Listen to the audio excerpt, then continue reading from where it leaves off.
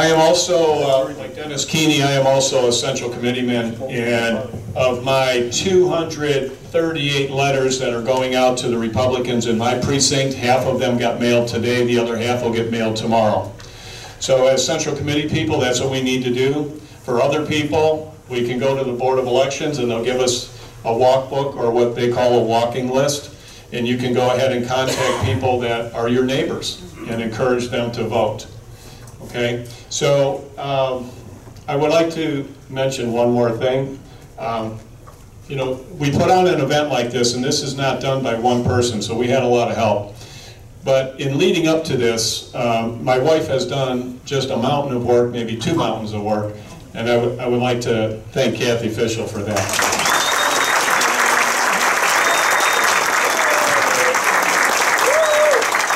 She gives me the fist, right? The fist is better than something else. Okay, so the next speaker is our Senator Jerry Cirino. And when Jerry is finished speaking, he is taking the honor of introducing our Ohio State Treasurer, Robert Sprague. Jerry?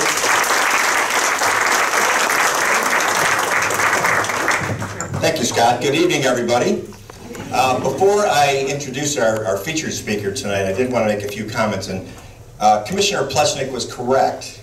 We know we're speaking to the choir here, okay, or preaching to the converted, however you want to say it. But it bears making sure that everybody here has the tools necessary to talk to people about this issue, because there are a lot of confused people out there. Once you've convinced them that there is an election on August 8th, and they're not all there yet, then we have to explain what this is. And before I get into that, I want to introduce my wife, if she'll stand up, Donna.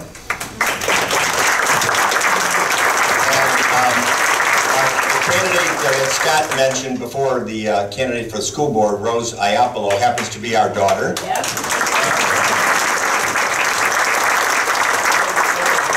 So she is in this because they need to change some of the garbage that's happening in the Mentor schools. Yep. Instead of paying attention to better test scores and achievement levels and identifying merit as the key thing to judge of success, they're worried about which bathrooms people can use and all that business, and they're having lengthy school board meetings to discuss that junk. And so we need to get back focused on the basics of education. And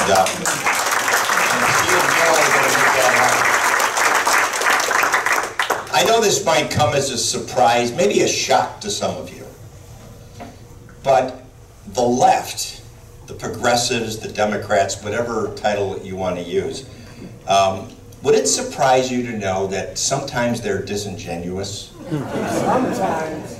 Or would it surprise you that sometimes they can be Hippocratic? Okay? Think about this for a second.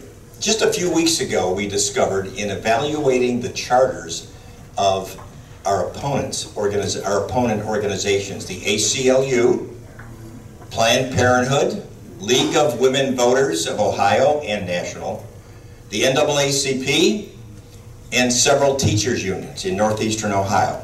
We looked at their charters, and we found some interesting information that, I don't know, somehow is different from what they're telling people about issue 1. To change their charters or constitutions, they require minimally 60%. Several of them are 3/4 to change a vote that they have to have in their organizations to change their bylaws or constitution or which candidates they're endorsing. Any major decision has to be made with what I would call a supermajority, if you will. Yet they're saying that 50% plus 1 should be good enough to change the Constitution. And we all know why they're doing that, okay? Besides the fact that they're professional hypocrites, and they're very good at it. They can't get things through the legislature. Now, I'm honored to serve with Josh, and he's the only guy I've ever worked with that has a PAC named after him. So that's, I was just watching you, looking at it right over your head as you were talking, and I thought, wow, that's really interesting. they can't get things through the legislature. We have a supermajority in the legislature, and what's the number, 67 in the House? And out of 99, and in the Senate, we have 33 senators, and we have the Republicans, my caucus has 26. And we have had the majority for almost 40 years. And we're not going to give it up anytime soon. So what the Democrats, progressives, whatever you want to call them, do when they can't elect candidates, because they put up terrible candidates and they can't raise money, they go around us and they either go to court, like they did to block the heartbeat bill, or they go to the ballot initiative process, and that's why they love 50% plus one. People have said to me as I've talked about this issue, well, it's been good for, what, 60, 70, 80 years, maybe, I think it's closer to 100 years that we've had that. Well, there are some things that are very different now. We have social media today. We have, I mean, hundreds and hundreds of left-wing progressive groups that have a lot of money, right, that can move the dial on elections very, very easily. 20, 30 years ago, they didn't really have that, and 50% plus one might have been a difficult hurdle at that time. It is no longer. So we have to adjust to the times and make sure that outside interests don't go shopping with ballot initiatives because they can't get things done either in the courts or the Supreme Court, certainly, or through the legislature. They are going around us. When people tell you this is an anti-democratic issue, no. The democratic way to do things is through your elected officials. Right. That is how democracy actually works. This issue is on the ballot because Josh and his colleagues and I and my colleagues voted for the joint resolution. We're allowed to do that in the Ohio Constitution. That's how we don't have to get signatures. We just vote a resolution and it goes on the ballot. That's why we have issue 1 here, because the legislature did its job. And now we have to finish the job with your help as we go forward here to make sure that we explain the issue, sometimes ad nauseum. We had our church festival this past weekend. I think I convinced every person but one that asked me about the issue. And this person was unstable, okay, and in my view. But, you know, I can't deal with circular logic, okay. But we have the momentum right now. I really believe that we do. And I've never seen the unprecedented cooperation amongst all of the pro-life groups around the state, yes, and all of the churches. We got the NRA backing us and sending out mailers, the Chamber of Commerce sending out mailers. And don't believe the polling. The last thing I want to leave you with is the lie of the polls. Last week, they talked about the Columbus Dispatch did a poll and said that we were going to lose by 60%. It was going to be 60-40. And we did some digging into what that poll was made up of. It was 500 people that were polled almost 4 weeks ago, when most people didn't even know there was an election coming up, right?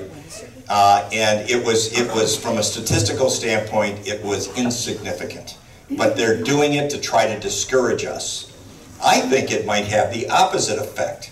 The pro people, the vote no people, are going to see that 60%, and maybe they'll get complacent. Wouldn't that be nice? Yeah. Let them think that they've got it in the bag when we're all out there doing our thing in making democracy happen in the state of Ohio. Let's do it, and let's do it in Lake County is the best example that we can do here. That's all I have to say about issue 1. Yes? You do have the pleasure of introducing Mayor Mara and Councilwoman Mara. Sure, Mayor Mara and Councilwoman Mara, stand up please, from Timberlake. Now, stay standing for a second.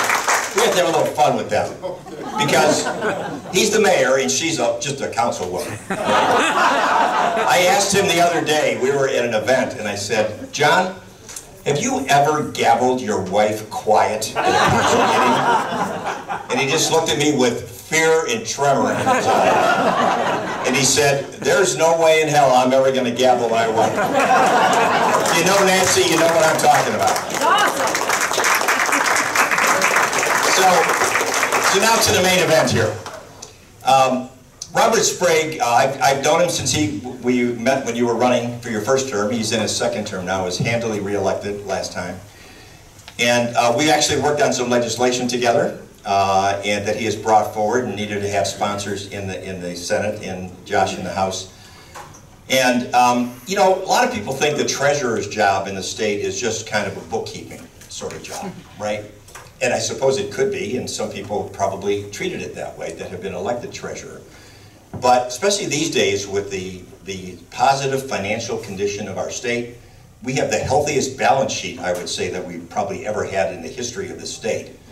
And Robert came up with a lot of ideas about how we can leverage that balance sheet to help businesses, to help individuals be able to take advantage of the great cost of money and the cost of the balance sheet health that we have in the state of Ohio. And for Lake County and Jaga County and Ashtabula County as well, with all the growers that we have in the horticulture industry, with the agri-loan program that we had before, but it had limits to it. You could only borrow so much money in order to do your planting and so on. And Robert came to us and said, why don't we take the limits off of that, and why don't we help growers do their business a little bit better so they don't have to go to banks. We're sitting on all this cash in Ohio. Let's leverage it. Let's use it, right?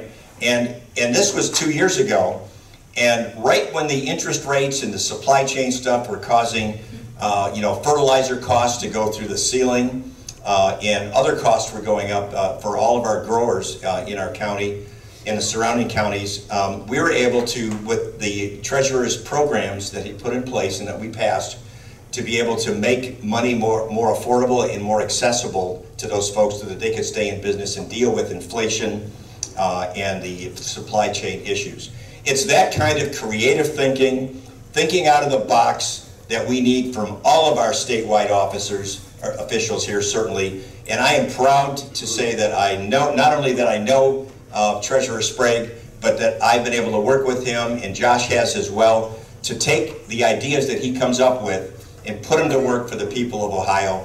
So it's my pleasure to introduce you, and it's my privilege to introduce our State Treasurer, Robert Sprague.